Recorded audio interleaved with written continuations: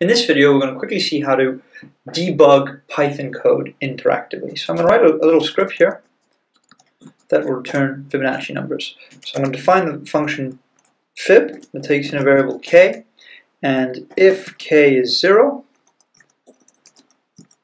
it simply returns 1. In other words, it returns the sum of k minus 1 and k minus 2. So I've written a nice little recursive function for the Fibonacci sequence. I'm very happy, and I want to use this to find out the third Fibonacci number. So if I were to run this, something seems to have gone wrong. So I'm not entirely sure what it is at this point. So I will run this through a debugger. So pdb, which comes with the standard Python library. So I'm just running this interactively through the Python interpreter. And then I call my function. And now we get a pdb prompt. In this I can do various things. So for example, I can write list to see the code and have an arrow point out where I am. These numbers on the left are just the line numbering for our code, and it'll be useful because we can use them to insert breakpoints later on. We can use S to step through the code, and so that at each point it tells us where we are. But what's very nice is that we can use it to see the value of a variable. So S stands for step, so we step through the code. P stands for print, and then K is just whatever variable that's in my code. So I'm printing K, and we see that K is 3. If I was to step a few more times, print K, we got 2, everything seems to be working.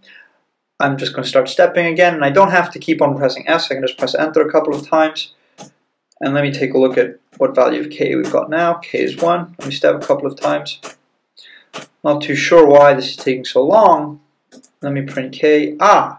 K is minus 1. So something's happening in my code, and I'm allowing my function to recursively obtain negative numbers. So something doesn't look quite right.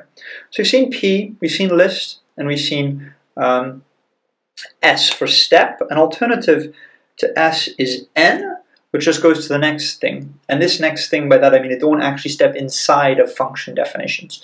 So if we press N, we see that we get some sort of error. It comes up there, running cont or step will restart the program, so we're just going to step again. It's restarted, and we're basically at the same point. So at this point I'd probably know what's going on, that I've got that K that's not quite right. But let's assume we didn't, and we wanted to find this a bit quicker. It was a bit tedious to have to step through every step of the program. At the same time, next was a bit too much, so we want some alternative. We want to be able to tell the debugger where I want it to stop. And we do that with break. And so I want it to break at line 2. So if I type break 2, there is a breakpoint 1. I can type break with no arguments to see all my breakpoints. So I could have multiple breakpoints. And now to go through our breakpoints, we use C for continue. And this basically goes through your code until it reaches a breakpoint. And so indeed, if I type list now, we see that it stopped where we had a breakpoint B. Here we can just do the same thing as before. And what we can do, if you see when we type break, we see whether or not it's enabled. We can disable a breakpoint. So we'll do disable breakpoint 1. Now if we take a look at break, we see that it's not enabled. It's still there, it's just not enabled. So now when I type C for continue, the code just runs, and we do indeed we get the same crash. So if I step back into the code, it has restarted. If I look at break, the breakpoint is still there, it's just not enabled. So let me enable it again, because it's actually quite a helpful breakpoint. Enable breakpoint 1. And now if I continue, we get there. If I take a look at K, because we started again, it's there. So if I continue, take a look at K again, it's going through. I can simply delete the breakpoint. So I'm going to clear this breakpoint. I'm going to clear breakpoint 1. If I take a look at break, it's just not there.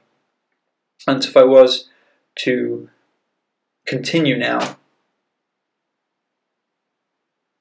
we get the same bug. So let me just step again. If you look at break, there's nothing.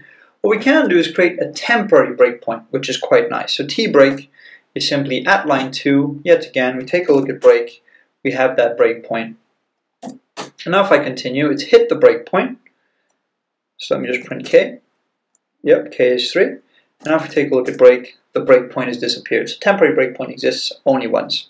And the final thing that's quite nice is we can create a breakpoint at line 2, but according to a particular condition. So I only want you to break when k gets negative, because I think that's got something to do with it. So if I take a look at break, go breakpoint 3, because remember the temporary breakpoint was breakpoint 2, and it stops only if k is less than 0.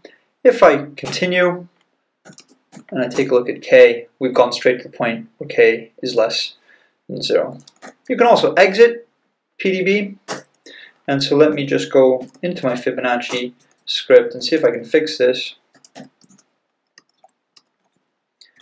So k is 0 or 1, then return 1. Otherwise, go recursively. Let me run this through the debugger. If I type break, there are no breakpoints because this is a new instance of the debugger.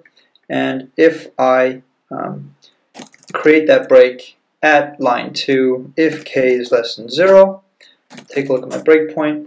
Yep, I only want to stop if k is less than 0. If I continue, the program is finished. Doesn't seem to be a break, and indeed gave me the right answer.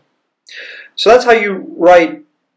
That's how you debug interactively. There's loads more that you can do with breakpoints and other things.